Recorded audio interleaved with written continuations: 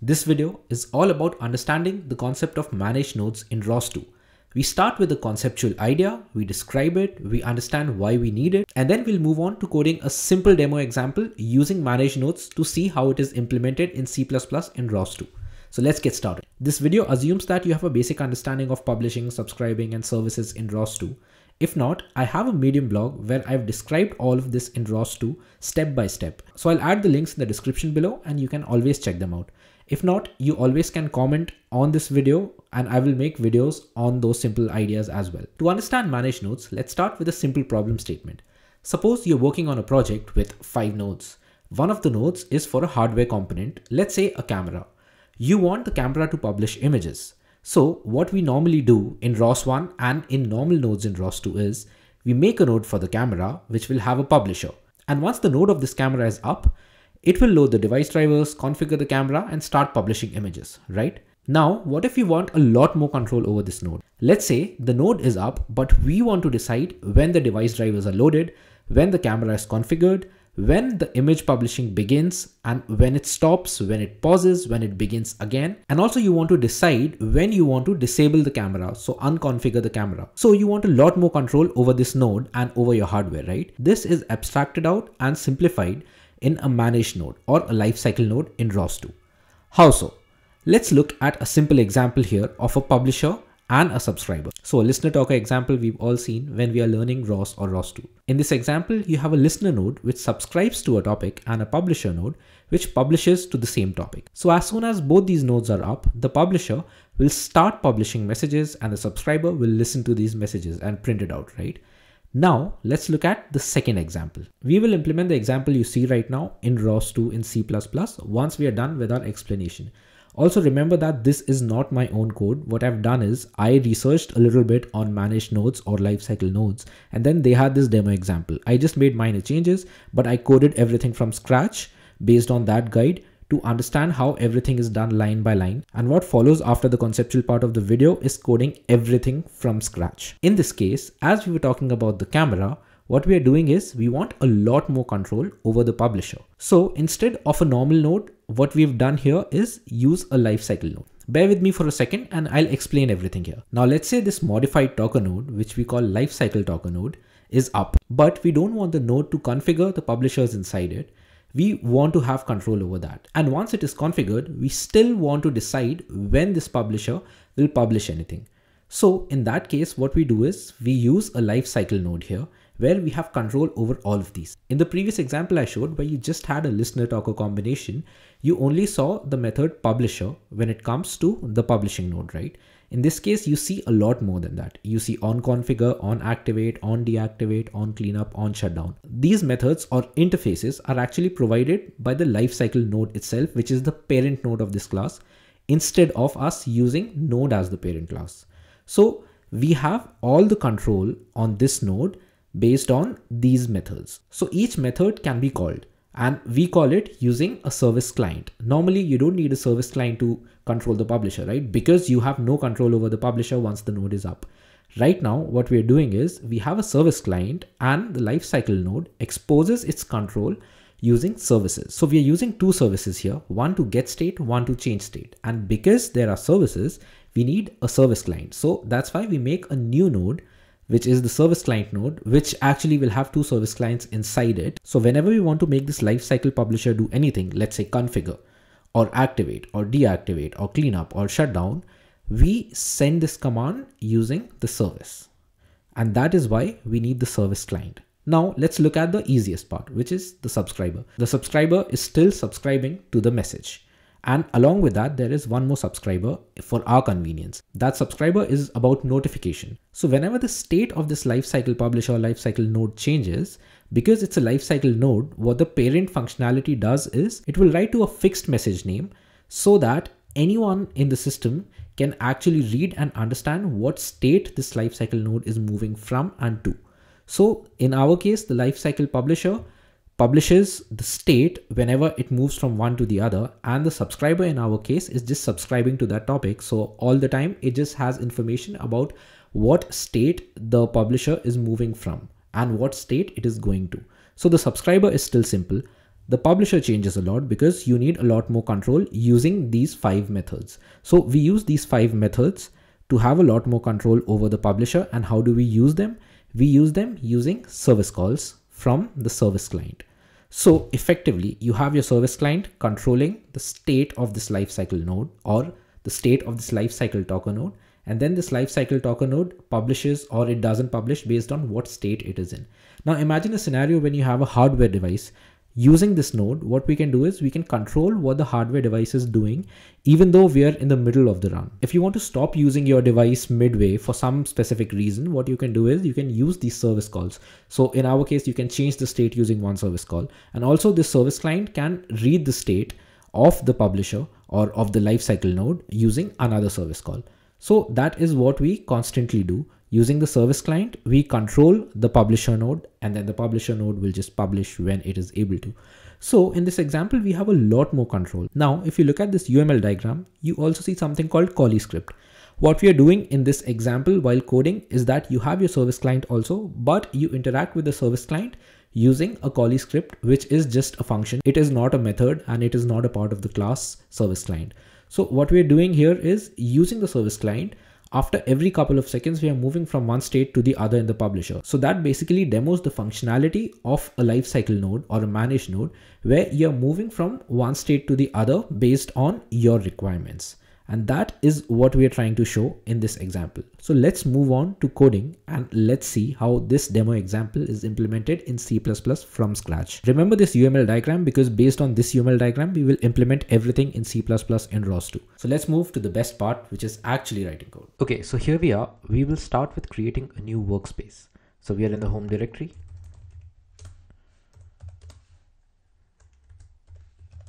Let's call it ROS 2 workspace. Okay, let's go to this now.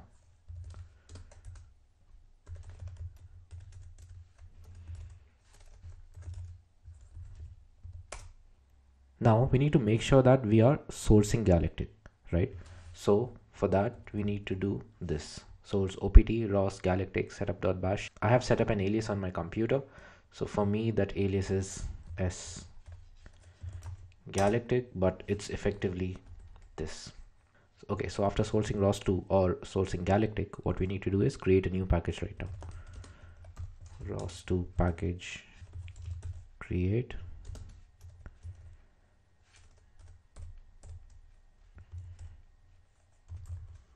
Build type and see make. Here we add the name of the package we want, so this will be Lifecycle demo followed by package dependencies. In our case, the package dependencies are the following: RCL CPP, lifecycle messages, std messages, and RCL CPP lifecycle. That is it. Let's create a new package here. Let's see. Okay, so we have a new package. Now what we will do is we will start coding. So we will start creating our nodes. The first node will be the listener node. Let's go to VS Code. I use VS Code, but you can use anything. Okay, so here we are, and we want to make our first node, which will be the listener node. This node is responsible for subscribing to two different topics from Lifecycle Publisher. One, messages, where it will listen to everything published by the Lifecycle Publisher. And second, transition events, which is a topic where we can see and understand what transitions are happening on Lifecycle Publisher. So this means we will have two subscribers in this listener node. Let's start making this right now. New file, listener.cpp. We will not have include files, so no HPP or H files. Ideally, you should do that for a proper project, but this is a demo project, so let's skip that for now. That means all methods will be inline. We'll start with int main right now.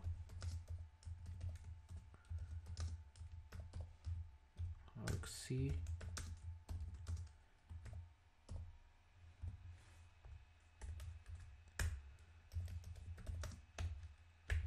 Okay, perfect. Now we will include our header files necessary for making this node.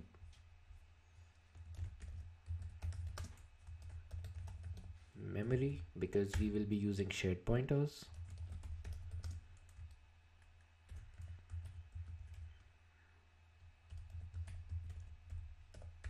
RCL so this header is needed to do everything about ROS2. So we have this one, and then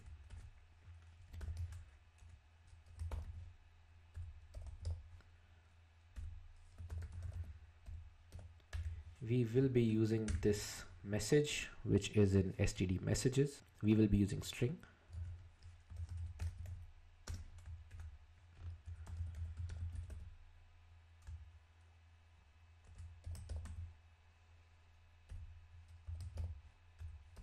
Transition event. Now let's make a class for the node. Let's call this node listener. It will inherit from node. This is a standard way of making nodes in C++ in ROS2. Now we will have two types of members, public and private. Public members include constructors and other methods we will use to interact with this node, and then private, in our case, will have two members, two different subscribers. The first subscriber is used for getting information on the topic messages, where the publisher or Lifecycle publisher in our case will publish messages, and the second one will be used to get transition event messages, so that we know what's actually happening in Lifecycle publisher when the transitions are occurring from one state to the other. So let's make these two subscribers right now. We will use shared pointer,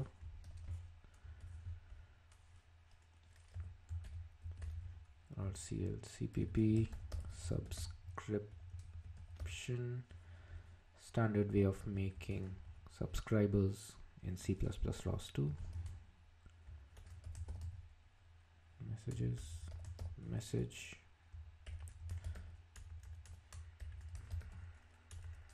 string. So we will publish string messages, and we are going to subscribe here. These string messages will be published in Lifecycle publisher. Message subscription is the name of this subscriber. Now let's create another subscriber, where instead of std messages you will have Lifecycle Lifecycle messages. This is not a string, this will be transition event, and let's name this notification subscription, where by notification I mean we'll get notification about different transitions from one state to the other in Lifecycle publisher. We are ready with our private members. Now what we need to do is make our public members. So first up, what we will do is we will have our constructor, obviously, explicit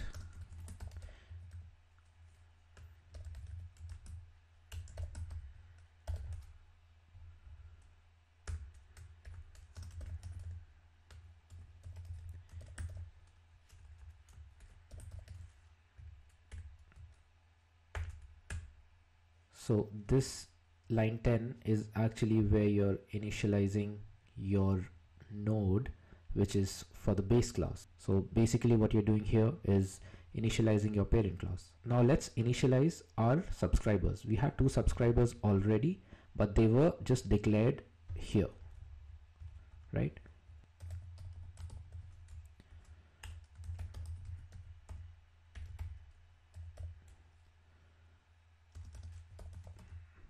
By the way, this is camel case. I know I like to have my members mostly as camel case. That means let's change this to camel case, because we had node name as camel case.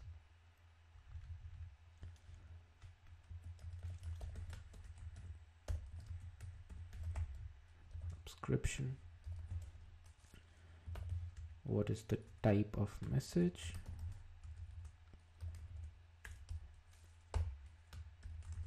String from std messages, right? Now we will pass the arguments. The first one is the topic name, which should be messages in our case. The second one is the queue size, and the third one is the callback.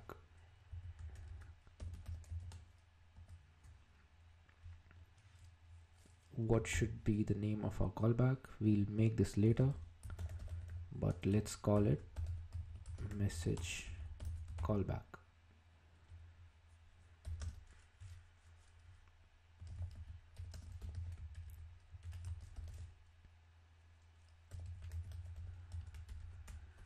If you do not understand what happened right now, check out my video on std bind to understand what std bind is all about.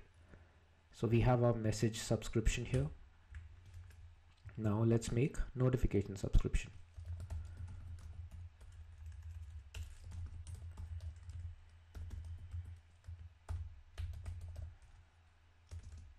I will actually copy this. Okay, so here we need to change some things, of course.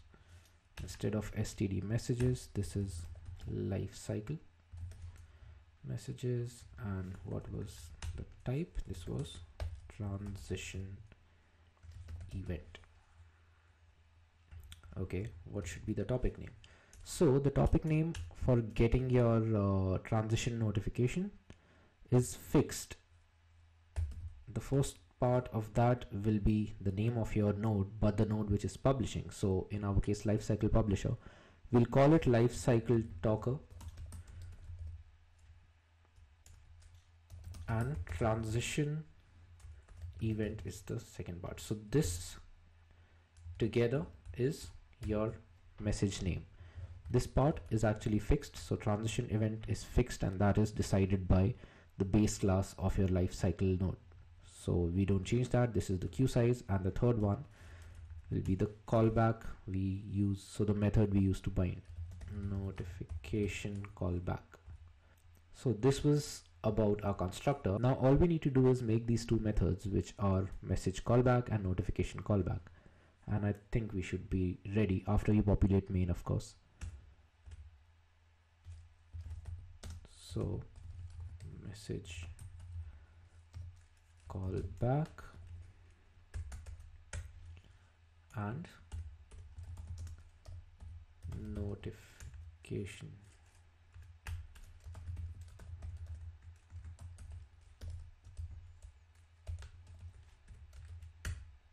callbacks. And here what we need to do is we will just get the data which is published from Lifecycle Publisher,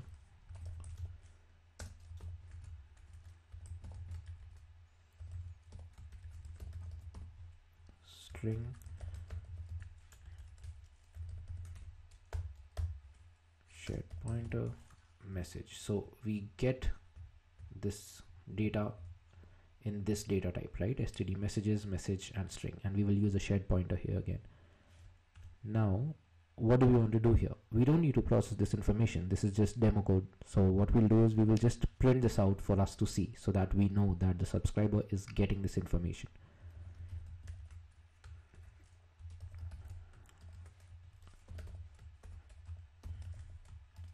Get logger, and what should we print? Let's write message callback and the data. What will be the data here? Message data, and then we convert it to C type string.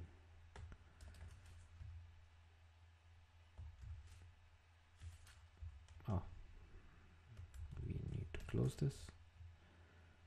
Okay, so this is what we have.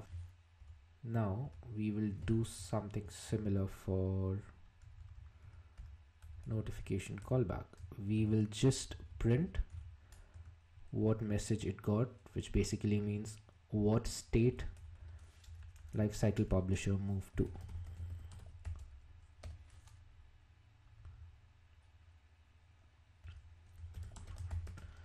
Let's actually print transition from state %s to here. We will pass two different things. From message we will try to get the state publisher started from, which will be in start state, and the state publisher went to.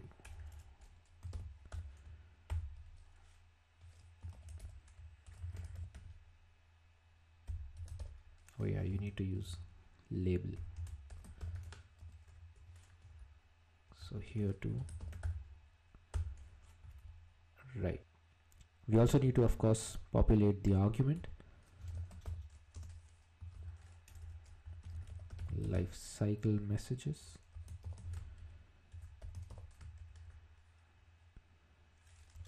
Transition event. Shared pointer again.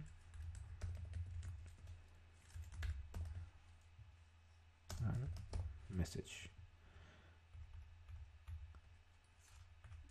By the way, you don't need to remember what the structure of this message is, which is transition event message.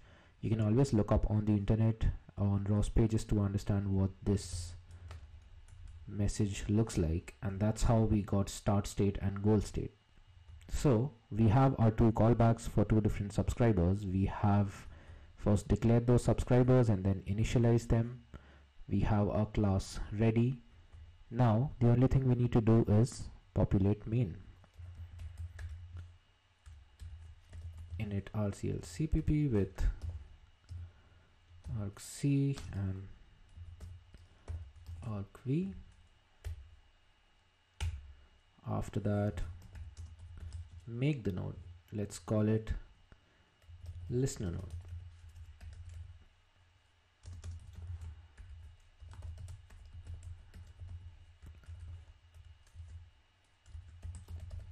Listener is the name of our class, and what should be the name?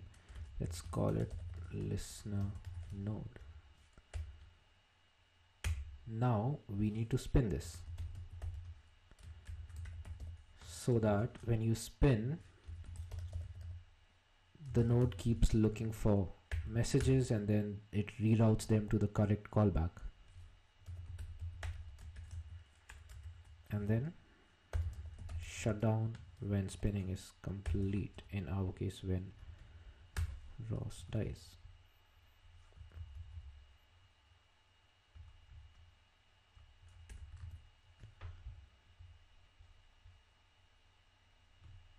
Let's clean it up a little more. Just have this. Okay, of course, let's just do this. Now we can move to CMake list so that we can build this node and then run this node. Let's go there. Okay, here we need to use two keywords, add executable and install, so that we're all ready for running this node.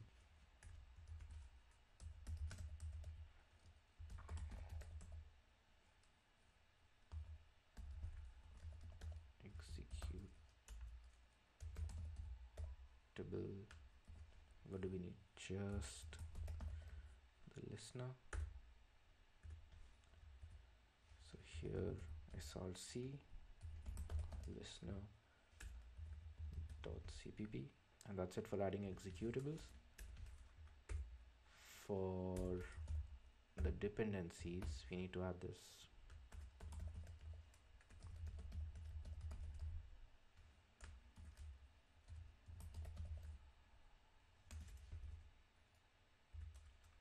We have three dependencies, right? Lifecycle messages,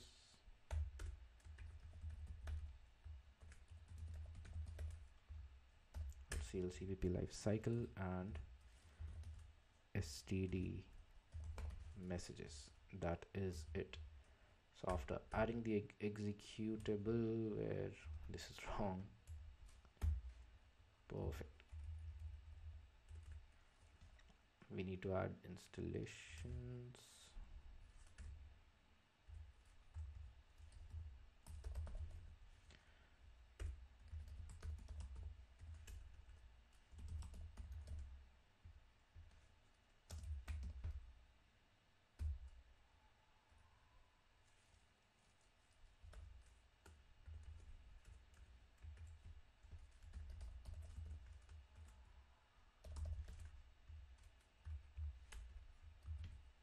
Yeah, I think that's it. For our case, let's just comment out build testing, although that's super important for a proper project. Let's not use it right now. So let's try building the project right now and see what happens. Okay, so we have the package. Okay, so we have the package with one node right now, and that is the listener node. What we'll do is we will build the package with only one node, and then we will run this node, which is the listener node. So let's go to ROS workspace. I'm using a new terminal, but if you are using the terminal you used before, you don't need to source Galactic. I have to source it. And then after that, what we'll do is we will first install all ROS dependencies for this package. To install ROS dependencies, this is what you need from your ROS2 workspace. Okay, so you have your ROS dependencies installed. Now what you need to do is you need to build the package. So call con build.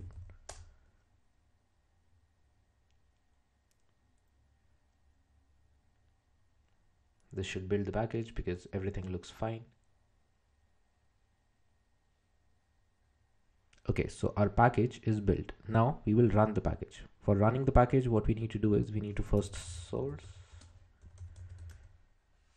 install setup.bash.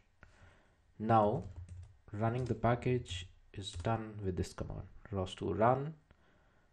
We will run the node. By running the package, I meant running the node. Lifecycle demo, and then what was the name of the node? Listener. Okay, so let's see if the node is being run. For that, what you need to do is go to another terminal, source Galactic, and now, right, ROS2 node list. You have the listener node. So the listener node is actually running. Now try ROS2 node info listener node. Okay, so you see that the listener node has 2 subscribers and there's one more, but let's not focus on that. So the 2 subscribers we had was LC Talker, transition events, and messages. So listener node is subscribing to them. So our listener node is ready. Now what we need to do is we need to go to the next node, which is the talker node. Okay, so now we have a listener node which works. How about we start working on our lifecycle publisher node? Let's do that next. Let's call it lifecycle talker. How do we start this? With int main, of course.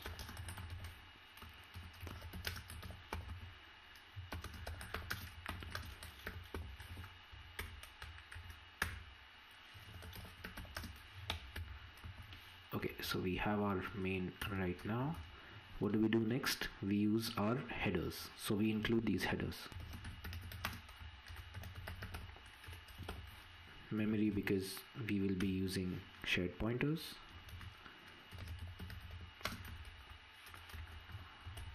RCL CPP. Now you know why we are including this, right? Because we are using ROS2. So we need to have ROS client library CPP to do anything in C++ ROS2. Then we need std messages like we did in our subscriber.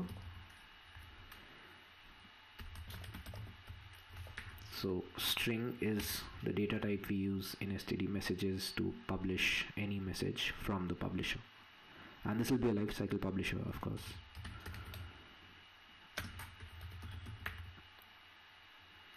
So we have lifecycle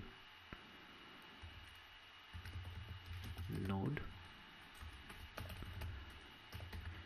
We need to include this because to make a lifecycle node, we cannot use node as the parent of the new class we'll create right now. We will need to use lifecycle node.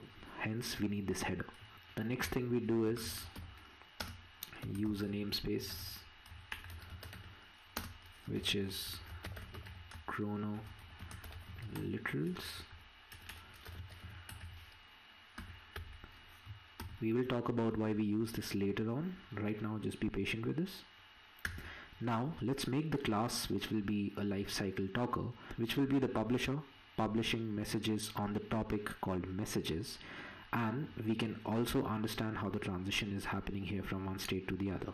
Now just a recap again, lifecycle talker, which is a lifecycle publisher or a managed node managed publisher in this case, is not like a standard publisher. Well, you have the same functionalities in a way that you can publish all the messages you want in our case. So you have all the functionalities of a normal node in general, but here you can actually control this node a lot more than a standard node in ROS 2.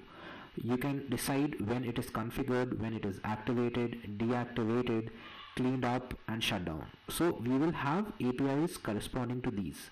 Again, we will have APIs corresponding to configuration, activation, deactivation, cleanup and shutdown. So we can actually decide that even though this node is created, we don't want to configure it to have the publisher enabled, or even if the publisher is enabled, we want to control when this node can publish or cannot publish or any other thing. So we have a lot more control on this node than a standard node. So let's create this class. Let's call it lifecycle talker instead of a talker because this is a lifecycle node.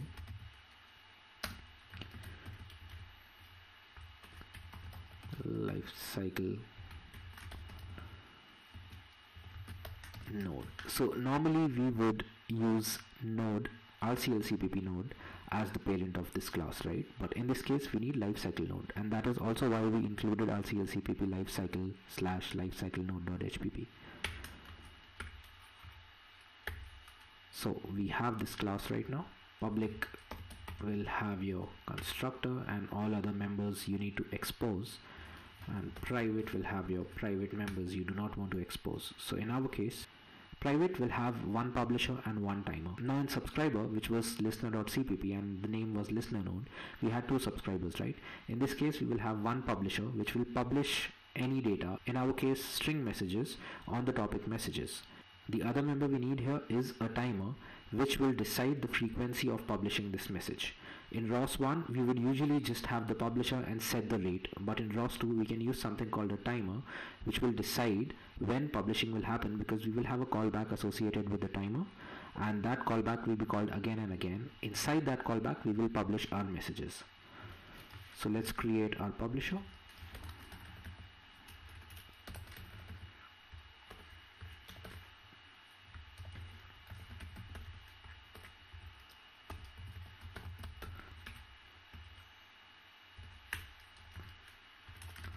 Lifecycle publisher.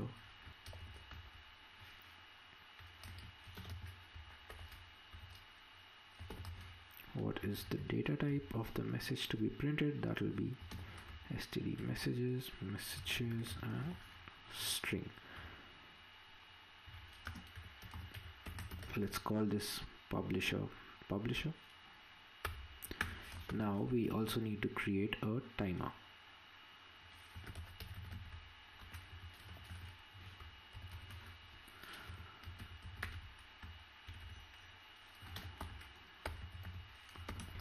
And this is how we create a timer. So we have a publisher and a timer declared here as private members. Let's go to public and start with our constructor right now.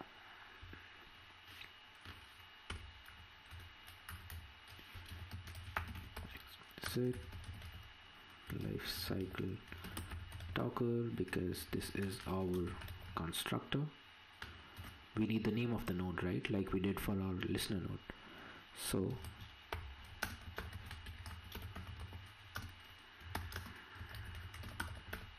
node name. But if we are creating a lifecycle talker, we need to pass one more piece of information, which is us telling if we need to use intra-process communication or not. So in this case it will be a boolean.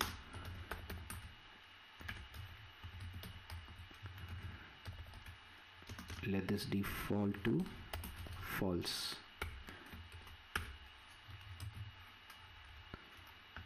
Let's have initialization.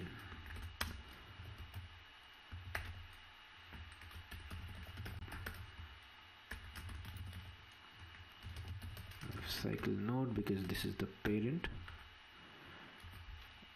The base class or the parent class always needs to be initialized before the child class is initialized.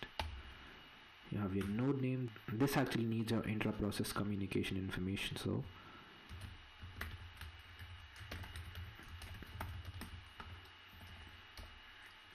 and this is the format in which you send it. Intra, not insta, intra-process communications, and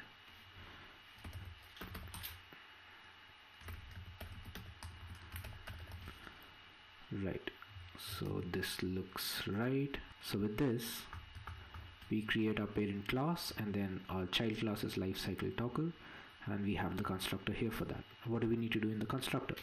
Usually we would basically initialize the publisher and the timer we had as our private members, right? They were declared before. But this is a Lifecycle toggle, and we actually don't want to do it here. We want to do it in configuration. So until and unless Lifecycle toggle is configured, we do not want to create a publisher. We have only declared them in private. Now we discussed that we will have different APIs to control the state of Lifecycle publisher, right? In this case, the name is Lifecycle toggle, I repeat. So we'll have a couple of APIs for that. One is configuration API, then second activation, third deactivation, fourth cleanup, fifth shutdown. Since we are inheriting from Lifecycle node, which is the parent, this is already there. We need to override these methods. There are specific methods for all 5 of these. Let's override those methods, and this is also where you'll understand what these methods are when we override them. So let's write different methods. One is called onConfigure, the second one is called onActivate, the third one is called onDeactivate, fourth is called onCleanup, and fifth is onShutdown. Right now we start with onConfigure.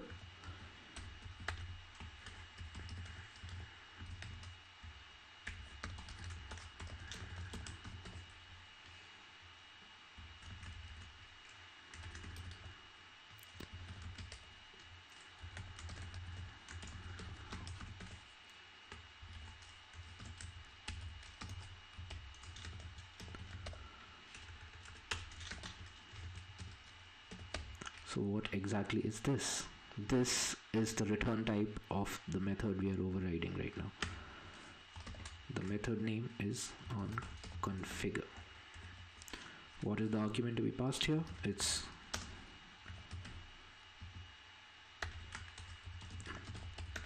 Lifecycle state.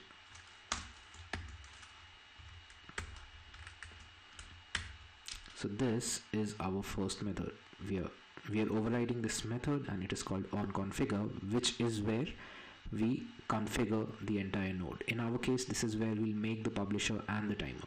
Now before we do that, let's just copy this method so that we can create the other 5 methods without typing a lot. For onActivate, which is where we'll activate the publisher, we just need to change the name of the method. The return type remains the same, the arguments remain the same, and it is also the case with other methods. So it will be onDeactivate,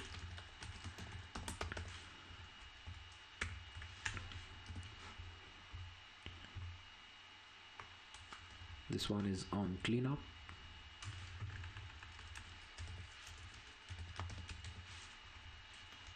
and the last one is onShutdown.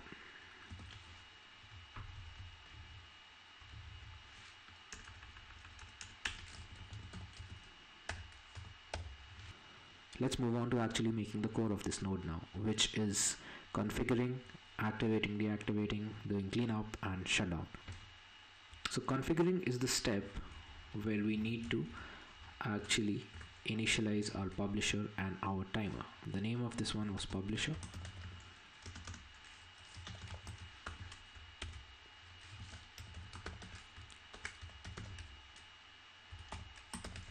create publisher, messages, message. This is the type of data. Now what do we put here? So the first argument is the topic name. We decided it will be messages. That is also used in our subscriber, which is in the listener node. So this is fine. Now we also need to make the timer.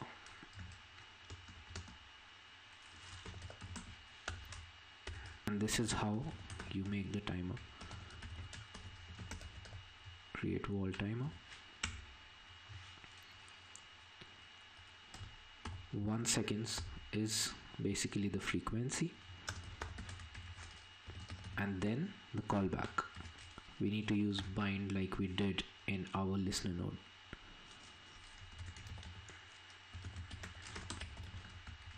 This means we also need to create a method called publish, which is the name of the callback we are using, right? And this is how you bind it. So this is our timer. Now do you see 1 second here, right? This is done using namespace. Use the namespace std chronoliterals, right? This 1 second, or this way of deciding time, is actually a part of chronoliterals namespace. So that is why we were using this namespace. That is clear now. We have created our timer. What else do we need? We see that this method returns something, right? So it says callback return. It actually will return either success or failure, so that anyone knows that this configuration was successful or it failed. So let's return. Let's just copy this actually.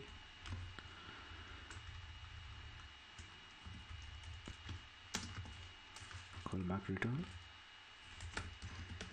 success in caps.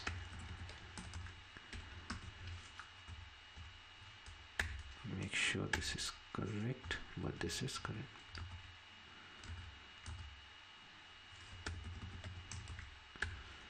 This is not needed. Okay, now let's also print something here so that on the console we know this is done.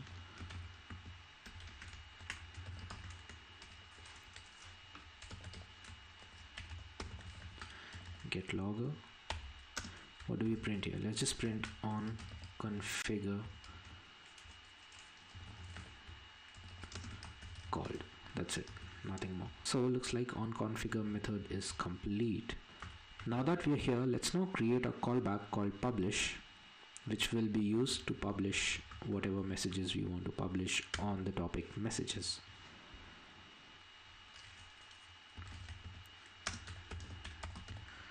Void publish is the method name here. Let's just publish hello world followed by a count. So every second we'll print hello messages followed by the number of seconds. So in that case we need to maintain a count.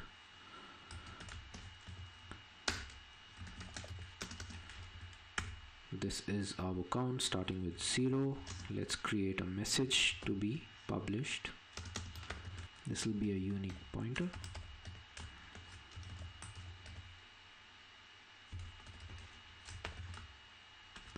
What is the type? String from std messages.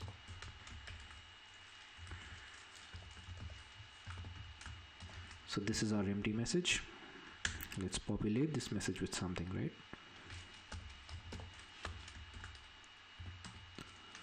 Data should be, what do we write? Let's write Lifecycle talker says hello world followed by a number.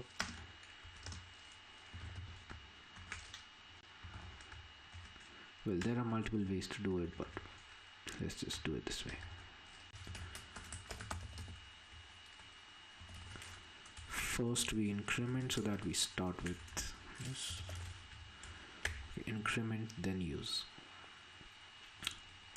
Okay, so we have our message, but normally we would just publish here. In this case, we need to understand if the publisher is active or not. If it's active, only then publish. Otherwise, you can still try to publish and it won't publish. So let's have this publish.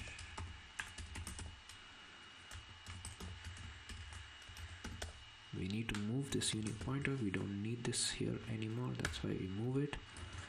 Now, just as a piece of information we can see, let's print if the publisher is active or not.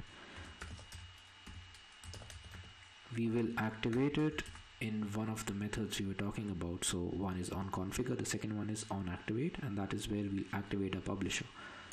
So let's just check here.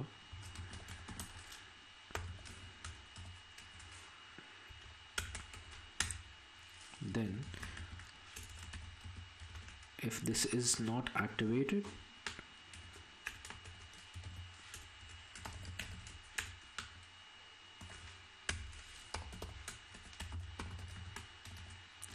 let's just write Lifecycle publisher currently inactive.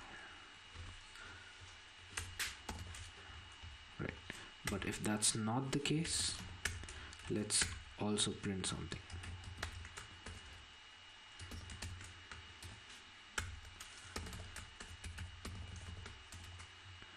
Let's print what Lifecycle publisher is actually publishing. Cycle publisher is active.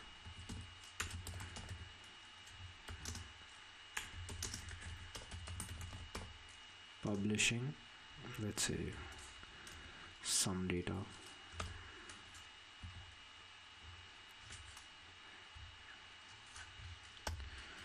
That data is in message to C type string, right?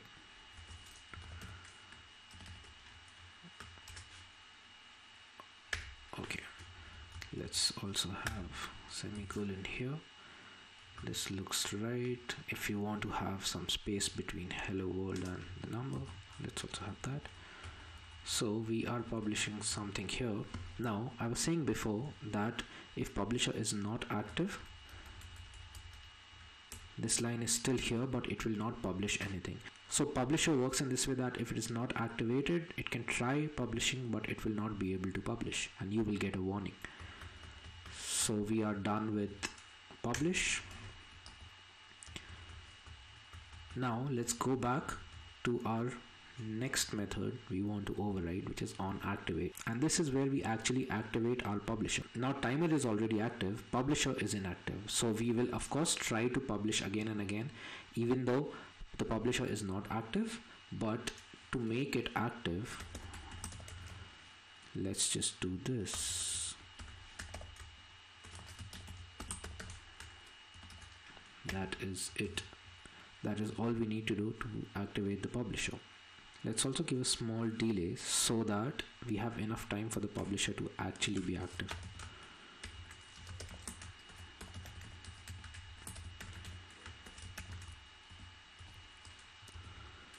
This is again from chronoliterals. Now what about the return type? The return type is this, and we will return success, right? Because if the code flow is here, we think we've successfully activated everything. Let's also print something for us to know that we were here.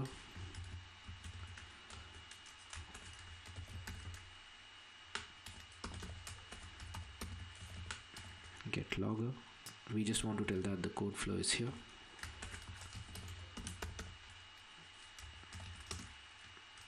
onActivate called. That is it. So that is all about onActivate. We can also deactivate the publisher. So in that case, let's do publisher on deactivate,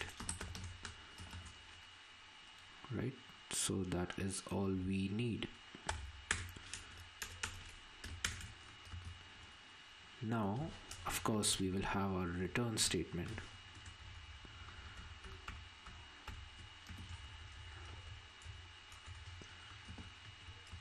And our print statement or RCL-CPP info statement.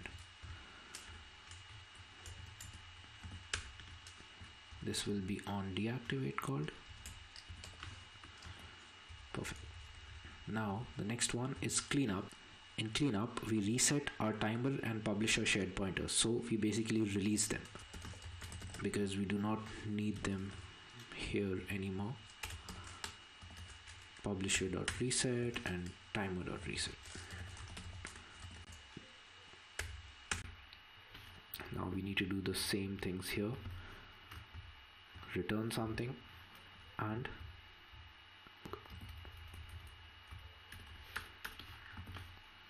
so this will be on cleanup.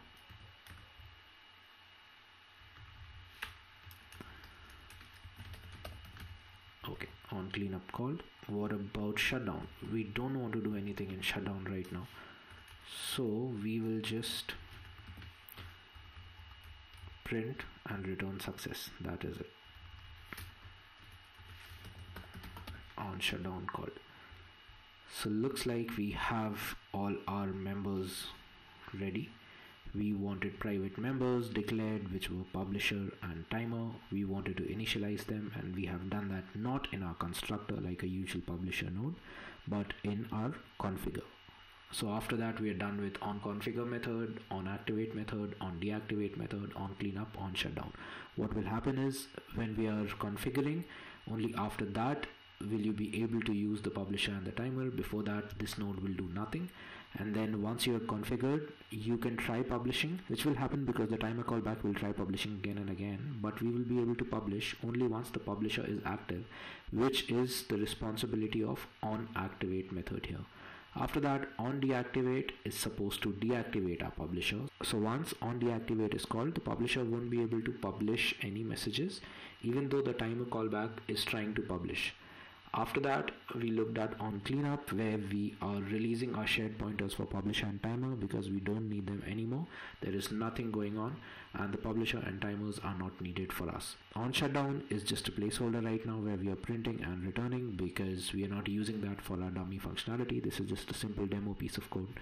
So we are kind of done with our publisher node or our lifecycle publisher node. What we need to do is complete main.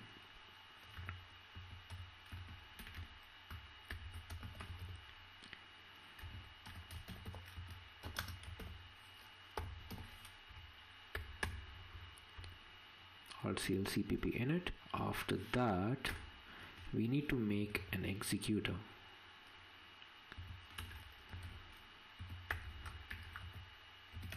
Executors.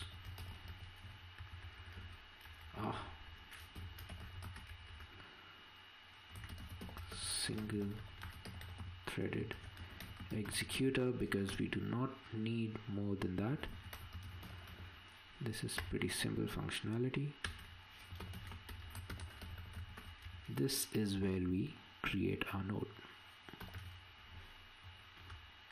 What is the name of the node?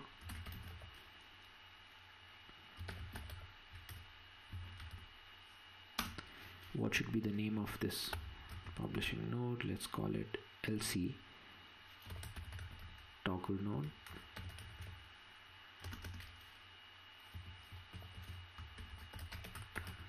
This will be a shared pointer. Lifecycle toggle. Let it be LC toggle. Now executor dot add node LC toggle node. But instead of just LC toggle node, we will have to use get node base interface. From what I've experimented and what I've understood, this is only done instead of just using LC toggle node because we are using a lifecycle node. If we were using a simple node, we didn't need to do that. Now executor dot spin. After spinning, for shutdown. Okay, now one point to make here. We used an executor here, but not in our listener node. In our listener node, we just did a spin. That is because under the hood of what we see here, RCL CPP spin, no executor directly node, it is doing something similar. It is actually making an executor, which is single threaded executor, adding the node, which is just node. We don't use get node base interface, and then after that it is spinning. Here we need to do it explicitly because this is not a standard node, so we had to use this way, but effectively the functionality is the same. Okay, so we are done with Lifecycle Talker as well. Let's see if there is any issue here. So I think we are ready with the node, except that I checked offline and there are some small typos here and there. This should be timer base with a capital B. That's one.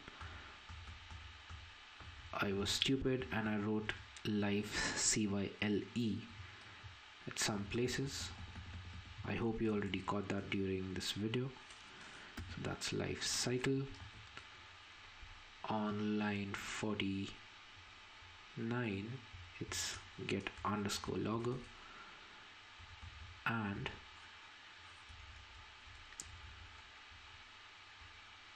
on line 36 there was this small issue. Now the braces are correct. Line 24,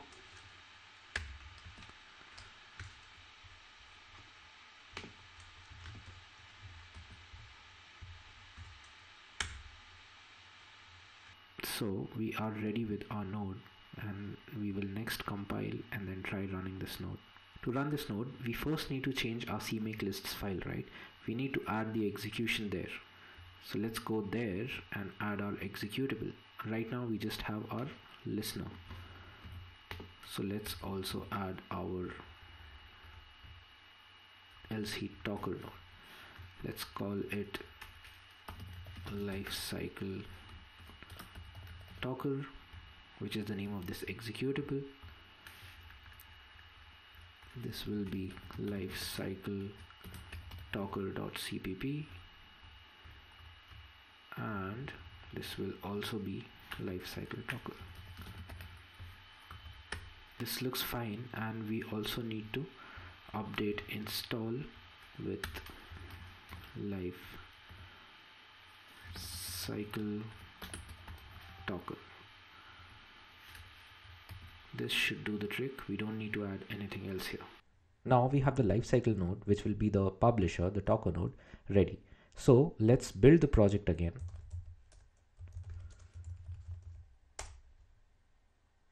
Let's see what happens. Now this should build successfully with 2 nodes in this package. Okay, so the package is built. What we'll do now, we'll just run Lifecycle Talker node and see if everything is fine there.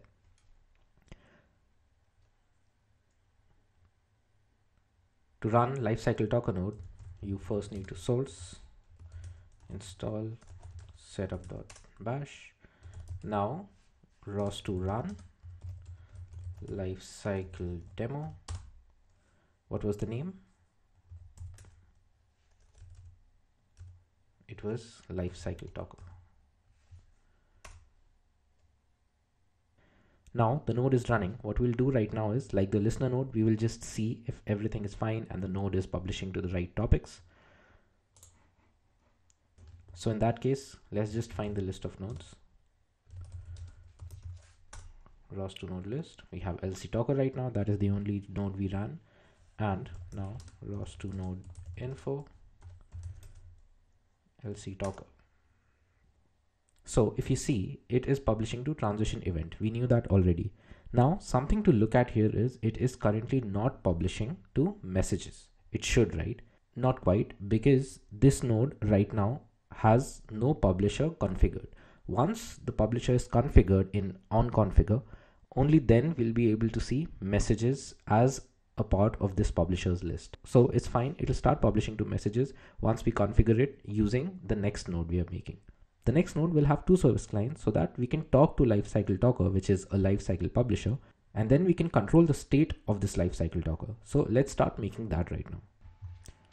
Okay, so here we are making our last node now, which will be a service client node. This service client node is like a puppet master, which will control the state of our Lifecycle publisher. We created a Lifecycle publisher and we said that it will have different methods, right? On configure, on activate, on deactivate, on cleanup, on shutdown. So there are 5 different states of this node. How do we control this? This is controlled using services. A Lifecycle node actually exposes different services. So there are services using which you can get the current state of that node, which is Lifecycle publisher in our case, and also ask the node to go from one state to the other. For instance, if you ask the node to go to configure from a specific state, on configure will be called. If you ask the configure node to go to activate state using this service, then it'll go to the activate state. So effectively what we need to do is we need to create a node which will have a service client, and it'll request the service in Lifecycle node, which will be a publisher node, to move from one state to the other. So we are basically now creating a node which has 2 service clients. One service client to get the state of the node, which is the publisher node, and the other service client to ask the publisher node to change its state. We have the publisher node already, of course. So let's start making our new node, which will be all about these 2 service clients. New file, service client dot cpp. Now we begin with int main, right?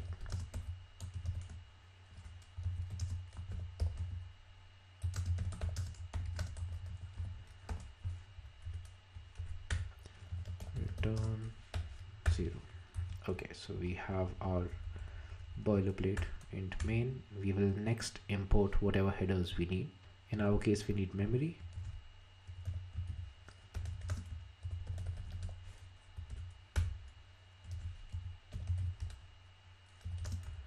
chrono. For time related stuff we will do later. Then our CLCPP, of course, and by now you know why.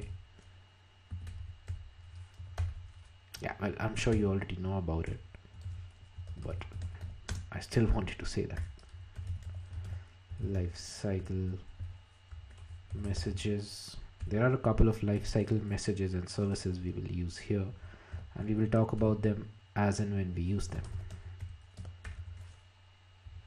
State.hpp. Here we need transition.hpp.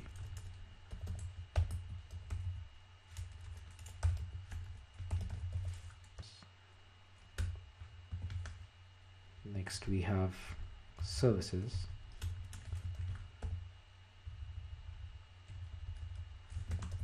Change state, and the last one is get state. So as I said before, we need to change the state using one service client and get the state using another one. As in Lifecycle Talker, we will also use chronoliteral. As in Lifecycle Talker, we will also use chronoliterals.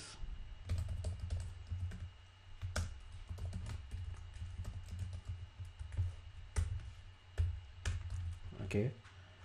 Now, before we start making our class, which is for the service client or this node having 2 service clients, we should understand that later in the code, we will need the names of the topics for get state and change state, and also the name of the talker node. We'll talk about why we need it. So as and when we code, we will understand why this is needed. So let's have some constants here.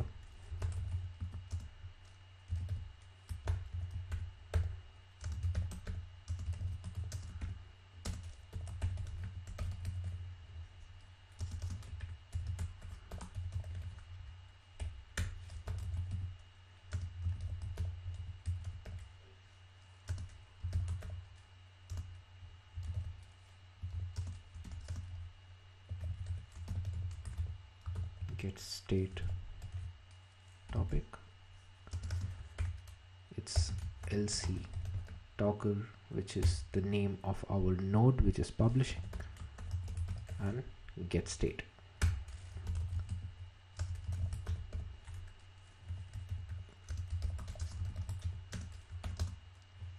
And then node change state topic toggle change state.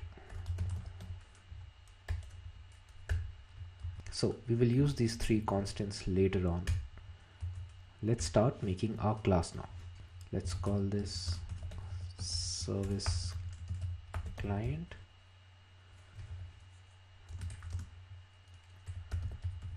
Public node, because this is a normal node. Public members, constructor, and other methods we need to expose, and then private members. This will have two service clients. We need one to get the state of the publisher and one to change the state of the publisher, which is a lifecycle publisher. It goes without saying now. Shared pointer RCP client for our service client. And what is the message type? Services get state. All this is already defined.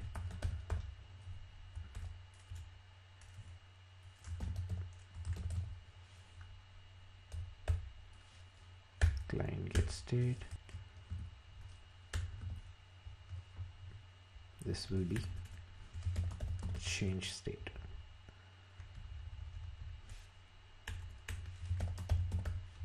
Change state. So we have our clients, our service clients. Let's now go to the constructor and then create a constructor. We've only declared these service clients. We need to initialize these service clients now. So this is the constructor.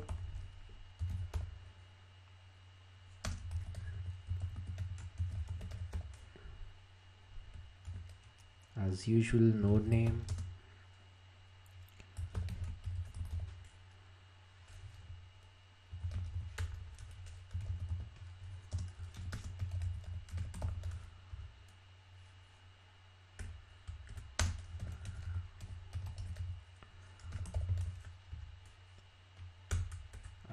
I think in the previous section we have used snake case somewhere, so that is not a good thing to do,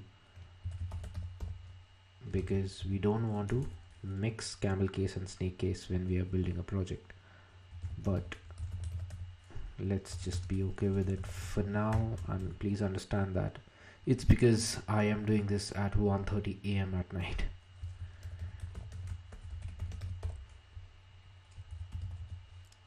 Lifecycle messages, service get state. We should give the topic, node get state topic, and then client change state.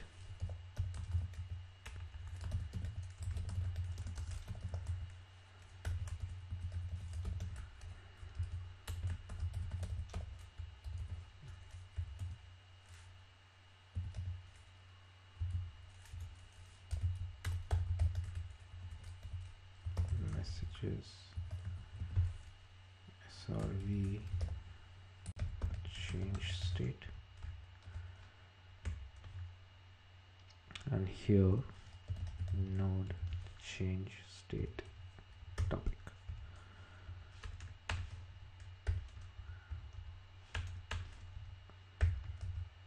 Okay, so we have both our service clients initialized. Now we have these service clients, but how do we use these service clients?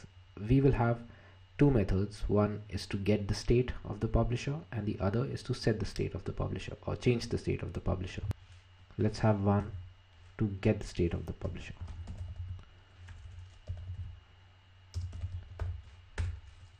this will return unsigned int because the state is actually 0 1 2 3 4.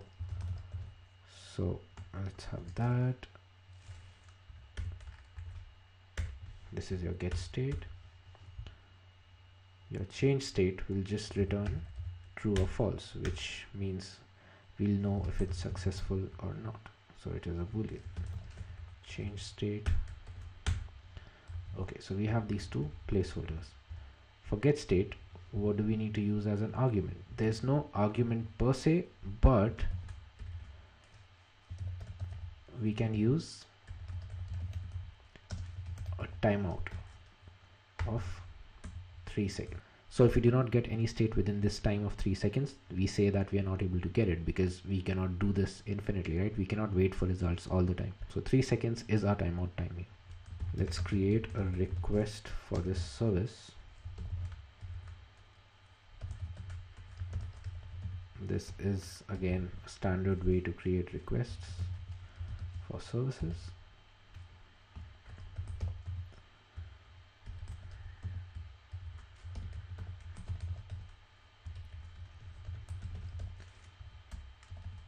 Now this will be a blank request because we don't need to send anything. I just remember this. Okay, so we have this request, and what we'll do first is we'll wait for the service. Client get state. If the service we established before in line 23 doesn't exist, so this client will wait for service for this timeout value.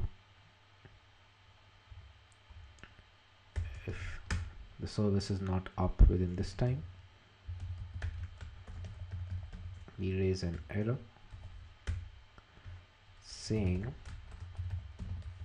that the service is not available.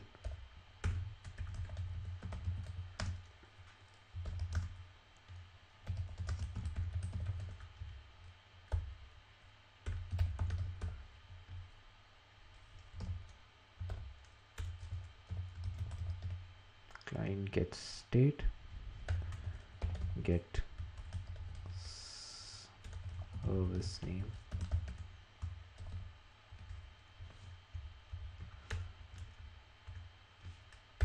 right?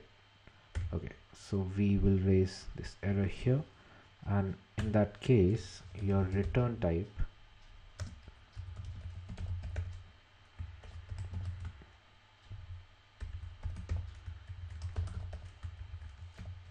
is unsigned int, which is defined here. Primary state unknown. Don't worry, this is unsigned int, so we are not doing anything funky here. Now this was about us saying that the service is not available, but what if it's available? Then what you need to do is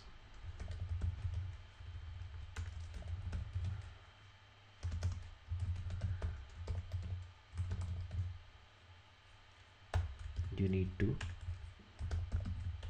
send the request. We created a request, the service is available, and now we send the request and we get a handle on the future result. This future result basically gives you enough information to see if the task is completed. So we are sending an asynchronous request. This method is not synchronous, so here we will not wait until we get the result back. So we have a future result. Now do we just want to go ahead and do something because async send request is not blocking? Well, although we are not waiting for it to complete, so it's not blocking, we do have to wait for some time before we say that, hey, either we have some result or it timed out.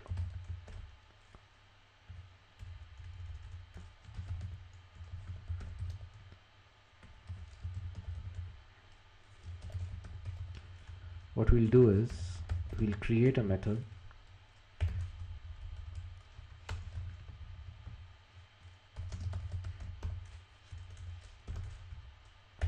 we'll create a method called wait for result, or we'll create a function called wait for result, which takes in future result we got right now, which is a handle to understand if the task is done, and also the timeout value. So 3 seconds is the maximum duration we can wait until we get future result or the future status. If not, we just move ahead and say that, hey, the job was not done. To say that the job was not done, we check future status. If future status is not equal to std future status ready. I think while coding I get this feeling that I should have been okay with snake case, but I think that's for the next video now.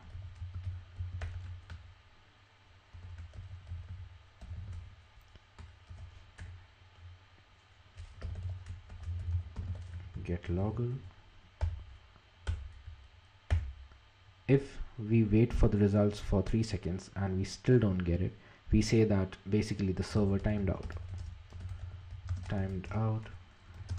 while getting current state of node. Now, do you remember the constant? Before that, okay, now do you remember the 3 constants we had? One of them was, let's see, what, toggle node, right? So this is why we had it, so that we know what the name of the toggle is, so we can print this stuff here. Okay, so this was when the future status was not ready. What do we want to return here? We will return the same thing, which is primary state unknown, because we were not able to communicate with the service in toggle node. We don't know what the state of toggle node is right now. But if it's ready, what do? If the future state is ready, that means the task is complete. So we will get the future result and say that this is the current state of the node.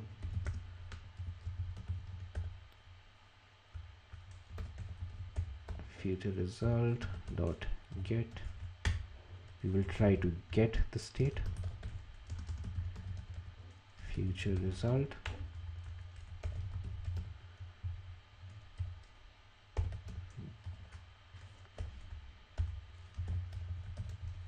current state dot id, so id of that state, and then we will print that information. So rcl cpp info get logger as usual,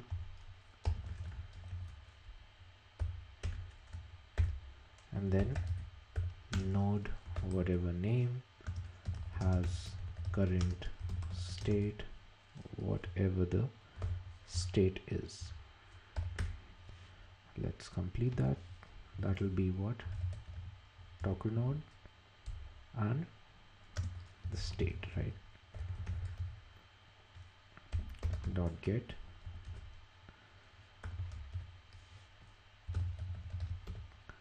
current state, not id though, label, no, C style strings, and let's move it here. Okay, so this looks fine, and what should we return? We are getting the state, right? So now we actually return the state. Okay, perfect. But what if this future state dot get is not working? I mean, it's false. So in that case, what we do is we throw an error again, which is similar to this one, and then we also return primary state unknown again. So let's just copy this and paste it here. Paste this here. What happened? Okay.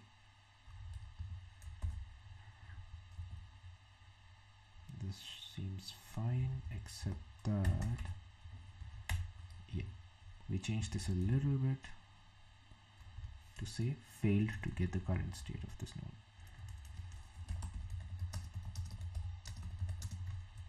That's all about it when it comes to get state. Now we go to change state.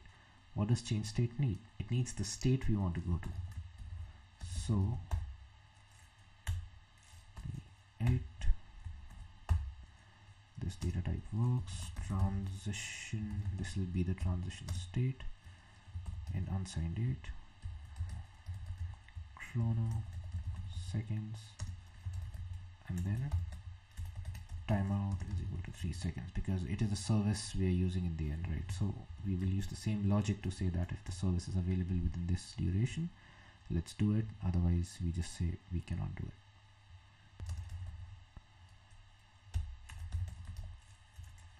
Request std make shared lifecycle messages srv change state request. So this is what we also did before, right? So we have a new request, but this request is not blank.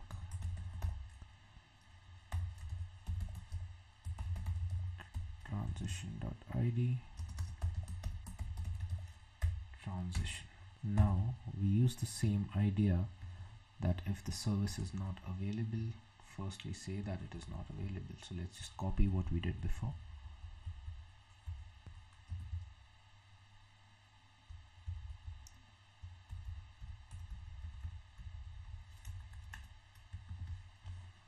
But instead of client get state, what do we need? We need client change state.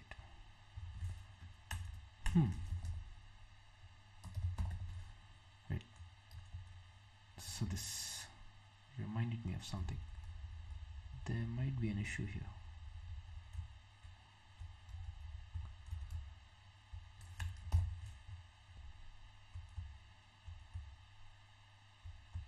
Okay. We do not need to return primary state unknown here. What do we return?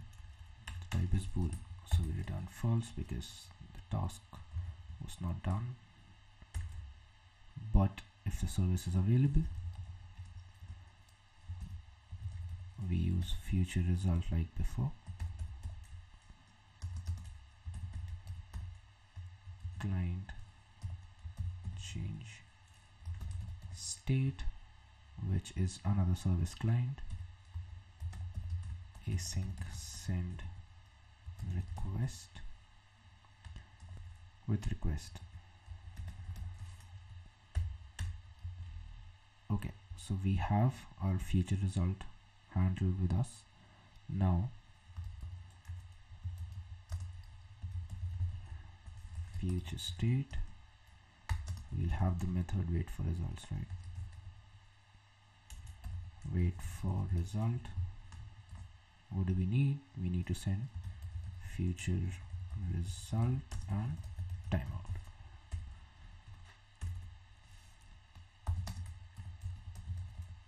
If future status is not equal to std future status ready, so either the timeout happened or we got the results. So if this is not equal to that, then we have to say server timed out like we did before. So we copy this, paste it here, server timed out, and we return false.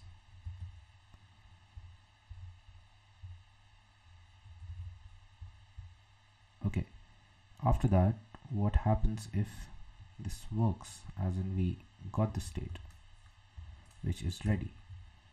If that is the case, we do future result dot get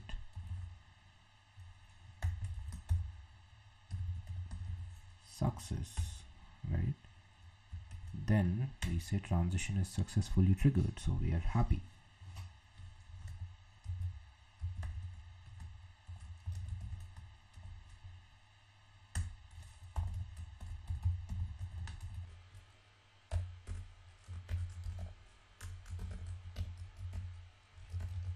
transition, whatever the transition was, successfully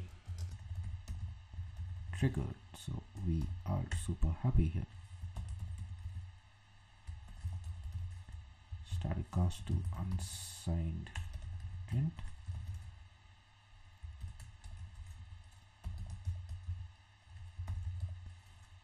Transition.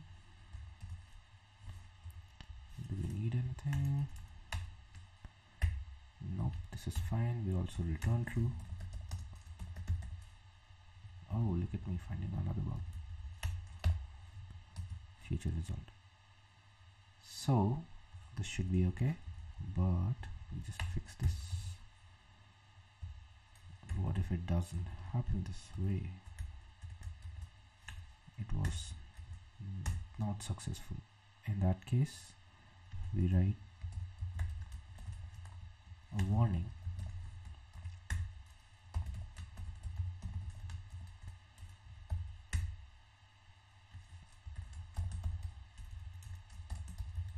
Failed to trigger transition for node, whatever this node is, which is our lifecycle toggle.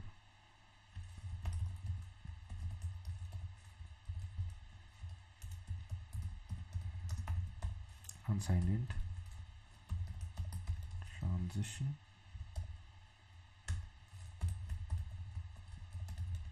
toggle node. Okay, and what should we return? We return false. By the way, this true is for Python, this true is for C++. Return false, return false. Have I missed? Yes, see, I am missing semicolons so many times.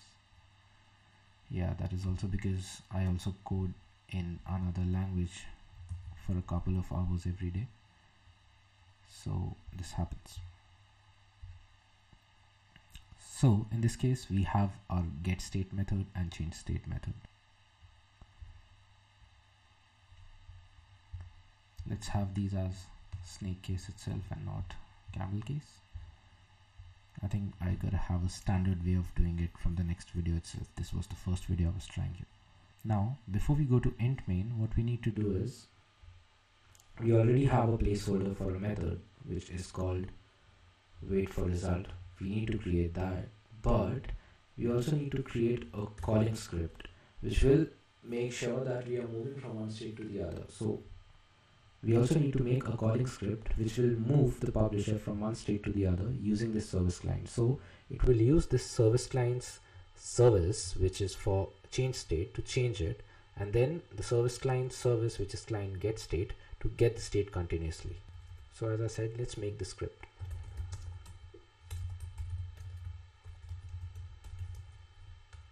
What does it take? It takes a service client. So basically the node we'll create, it will take the entire node and then use the service clients technically inside it. So we have two service clients. So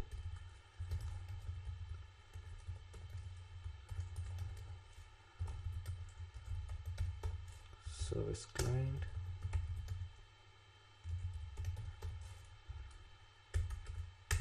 okay, so it will take the node itself, and then every couple of seconds, let's say every 10 seconds, we want to move the publisher or the lifecycle publisher from one state to the other. Let's say we need 10 seconds for each state. So let's create a wall rate, state change time 0.1, that's the frequency, that means it's 10 seconds. So every 10 seconds we'll move to another state. Let's start with the first state, configure. So when the publisher or the lifecycle publisher starts, it is not even configured, so we will start with the configuration. Let's first change the state of the publisher using configuration, in our case using change state, which will ask the node publisher to move to transition state. Service client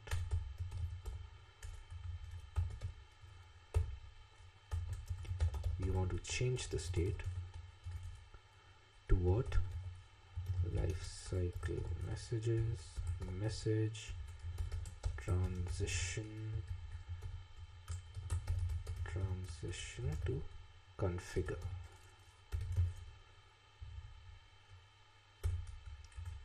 If that doesn't happen, we return, and I'll tell you why we return, but that's for later.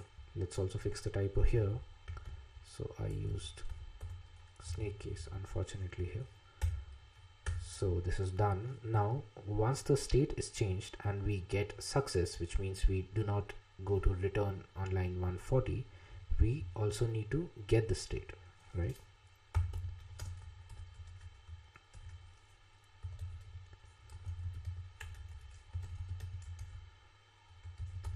That's just for us to know and print the current state of the publisher,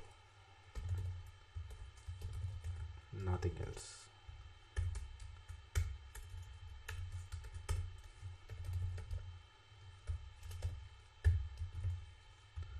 Okay, so this is done. Now what we want to do is we want to move to another state after 10 seconds. So let's copy this. Let's move to activate. When we configure, the publisher is ready to publish, but it can still not publish unless it is activated. The timer will try to publish, but it won't work. Activate, and then this transition goes to activate. Now we also need to add the delay of 10 seconds. So we had state change time, we'll do sleep,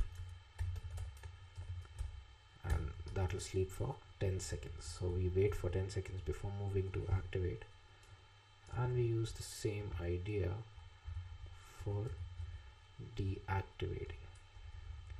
We are going from configure to activate to deactivate, and then to activate again, and then to deactivate again, and then we'll do cleanup and shutdown. So once activation is done, you will see the publisher publishing, and after 10 seconds we deactivate it again. So the publisher will not publish, the timer will try to publish, but of course it won't be able to publish because the publisher inside is deactivated. Now once this is done, where do we go from here? We go to activate again. So this is fine, and then we go to deactivate again. So we are going from activate to deactivate twice. Okay, and after this I think we can go to cleanup and then shutdown. So cleanup, and the last one is shutdown.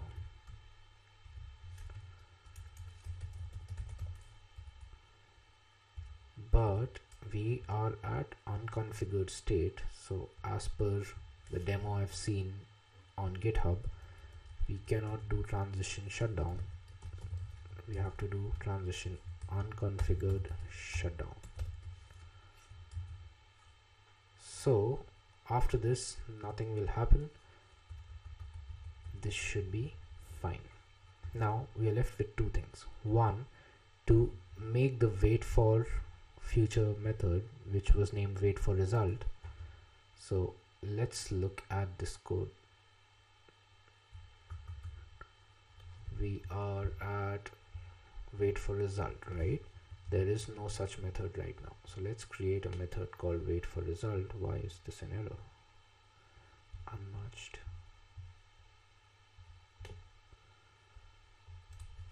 That's weird. There is no closing braces somewhere.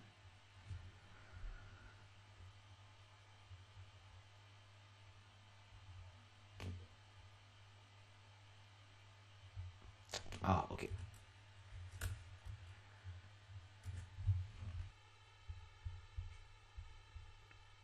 Now I also see some small issue here. Future status, this is future state, so let's change this to future status. Does it also happen before? No, it doesn't happen before, so it's fine. Now let's create a wait for result method. There will be a data type for return, right? It's not void, I'm just making placeholder right now. Wait for result. What did it take? It took future handle and the timeout.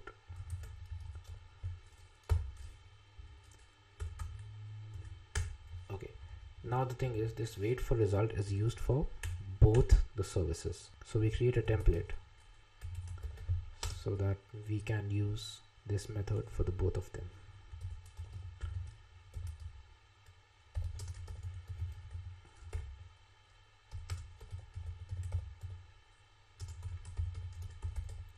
Wait time template.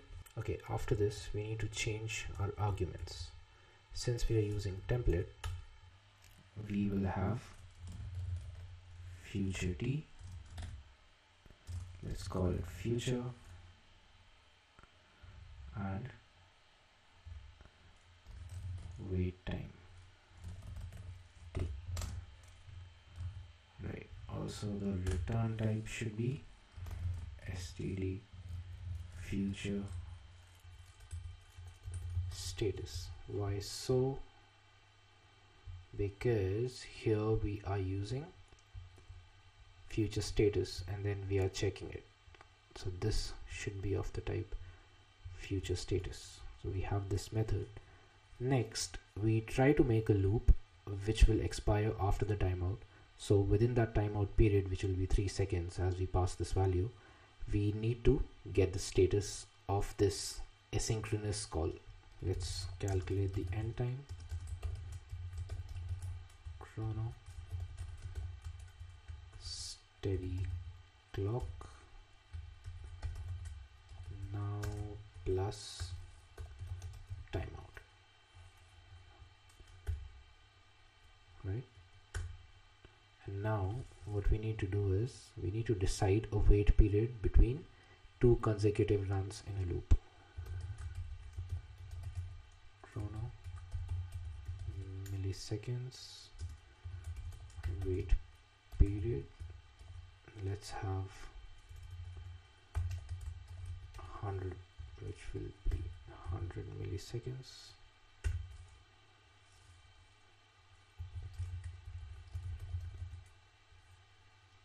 Now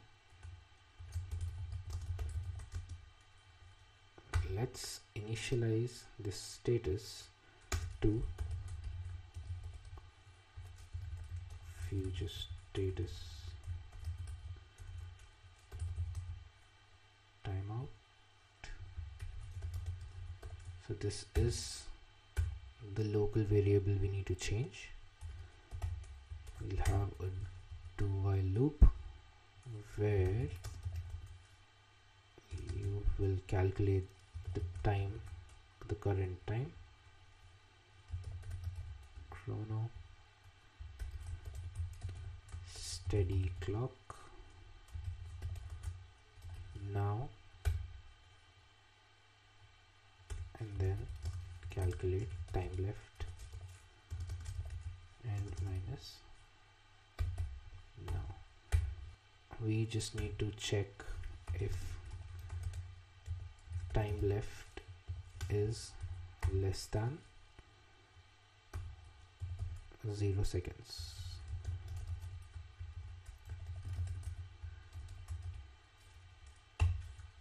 Yeah, if that is the case, then you break, and when that happens, if the status has not changed, we'll send back a timeout.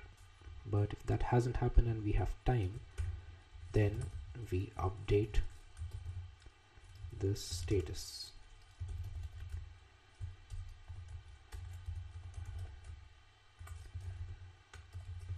how much time do we wait for? We wait for, let's see, if time left is less than wait period. What is wait period? That's 100 milliseconds. If time left is less than wait period, that means you can wait for only time left, right? Because we are moving in 100 milliseconds.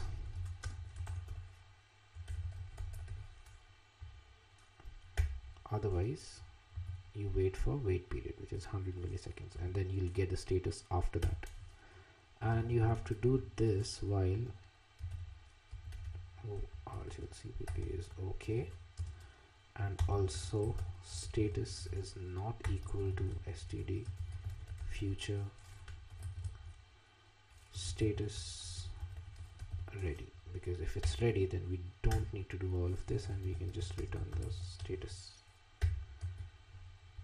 Okay, so in this case what is happening is, if the status is returned as ready, so if the asynchronous call is complete, then we return the status, and the status here will change to ready. But if not, we are here until time is out, and then if, let's say, it doesn't happen and your async call doesn't go through, we will not send the status which is ready, we will send the status which is timeout initially, and here we'll keep waiting and it won't be ready. So in any case, we will send ready only when async call is complete, otherwise we will not. So this was about wait for result, and we have the last leg, which is completing this main function. Here, as usual, we do init argc argv. We make this service client node, make shared. What was the name? Service client. What do we want to call it? Let's call it service client. Okay, now we need to use executors.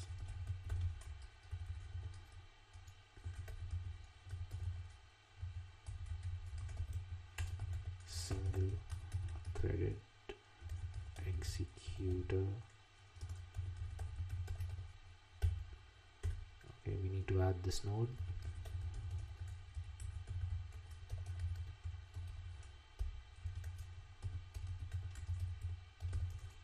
Service client. Here we are doing something interesting. Okay, so we made a callee script, right, and we need to use an asynchronous call so that we just keep waiting for the future in the end, and if something goes wrong, we are not stuck there forever, we can come out of it. You might want to Google a little bit of this if you are not comfortable with this.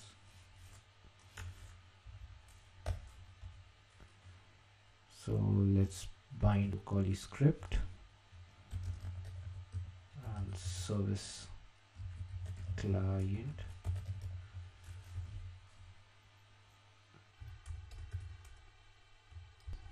Spin it.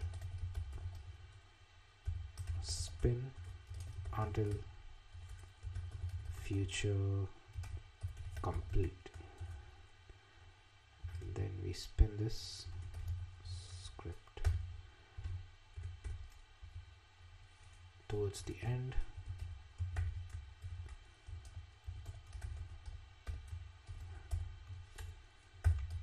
This was shut down. Okay, so remember I said that we have these return and we don't know what's happening there. What's happening there is this executor spins the script until the future is complete. So this will wait until the script returns something, and if, let's say, this change state was not successful, it will return from here. So apart from getting all the print statements saying, hey, the change was incomplete, this executor will basically end this pin, and then rclcpp shutdown will end this node. So that's why we need to use return statements there, and that's why we have this asynchronous call. Async. Okay, so I built service client, and because we were coding live, there were minor syntactic issues we're going to fix right now, starting from the first one. Let's go to line 48. Here there is a typo. Next, line 94, there is this. Line 101, there is a typo again. It's first mostly typos. 116, this is a pointer, so we need to do this. 133, typo again, unsigned int here. 143, we were using camel case here. I think in the next video, as I said before, I will definitely make sure that we are using the same case throughout. Because of my first live video, I think we mixed that up. And line 245,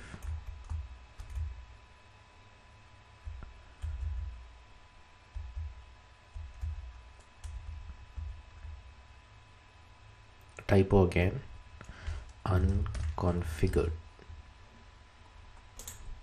So yeah, that's it. And now we can go to our cmake lists file and then make changes there so that we can run our service client node. This is a cmake file right now. All we need to do is add executable for our service client and also use it for install. So let's do that now. Let's copy this.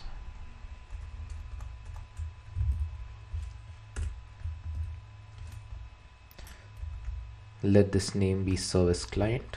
So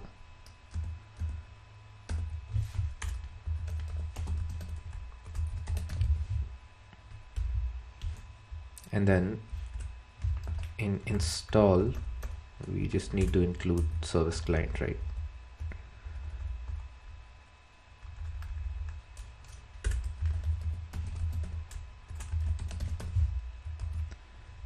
So that is it. Now we are ready to build, and then we will run our project to see what is actually happening and how the lifecycle talker is interacting with service client and listener.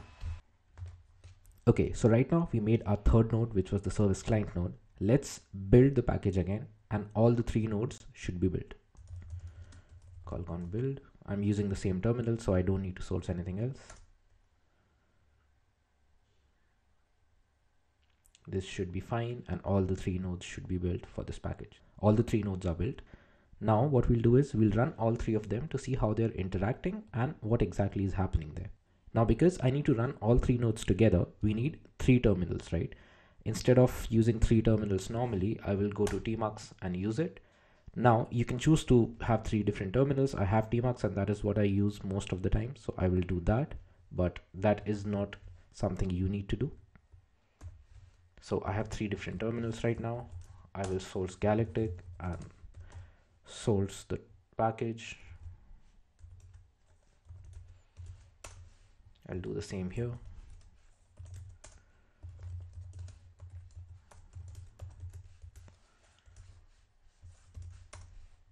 And the same here.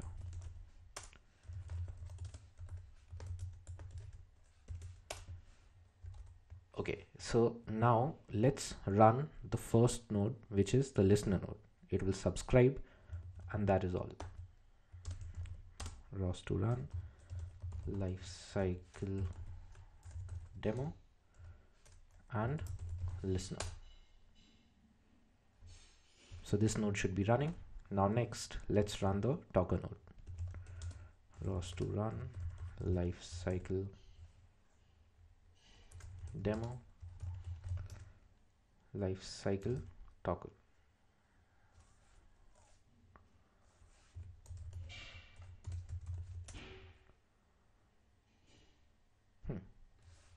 Of course. Okay, so our publisher, which is Lifecycle Talker, is running now, Let's run the last node, which is the service client node. So ROS2 run lifecycle demo. The third one is service client. Now you will see a lot of stuff happening on the three screens, and we'll talk about it. Okay, so what has happened is, if you look at the third screen for service client, it has asked LC Talker, which is Lifecycle Talker, to move to the next state, which was from inactive to, oh no, it was to configure state.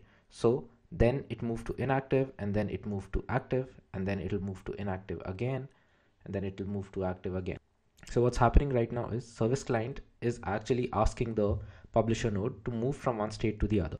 It starts from unconfigured to configured, and then it moves to active, and then it moves to inactive again, then active again, and inactive again, and then clean up, and then shut down. So right now we say that we have moved to unconfigured state. So you see cleanup on the first screen, and then after cleanup we will see that this has moved to shutdown state. This happens every 10 seconds, and that is what we've coded in our service client, right? So every 10 seconds the state of the publisher should change. So the service client node actually has two service clients inside, and this is how the node is actually controlling Lifecycle Publisher, or the name is Lifecycle Talker in our case. So Lifecycle Talker is asked to transition from one state to the other every 10 seconds. And what we see in the first screen, which is the listener node just printing the current state of the Lifecycle Publisher using one of the messages of transition events, and also printing what the publisher is actually publishing whenever it is in its active state. When it is not in its active state, you see these warnings, right? Trying to publish messages on topic, but the publisher is not activated. So that is the publisher in its inactive state. So this is how the control is, and this is how you can control a lifecycle node. So this was a simple and nice demo about using lifecycle nodes and how you can control them using service clients. This is a very trivial example where we made a simple package to control a publisher. But as I said before, imagine a scenario where you have a node and you need to control it completely, control different states. If you have a hardware project, you want the node to publish only when certain requirements are met, otherwise not publish it. Normally we can of course have a lot of booleans within the node itself, within the class, and then use all of that. But all of this is abstracted out, and then just using the concepts of lifecycle nodes, you can have a lot more control over the node itself. As I also said before, as of now, only publishers are implemented for lifecycle node. If you want to use a subscriber or a service client as a lifecycle node, you can create a normal node, and inside it you can have a lot of flags to control what's happening. But based on my conversation on Twitter, I just realized that lifecycle node is only implemented already for publishers, and you cannot do it for subscribers and service clients. I hope subscribers and service clients come out with this functionality soon, but let's see what happens. So this was an example. This was a demo about lifecycle publishers. I hope you liked it. If you have any questions, feel free to comment. We'll talk about it. Even I'll learn more with all the other questions, and I'll see you in the next video soon. Thank you. Bye-bye.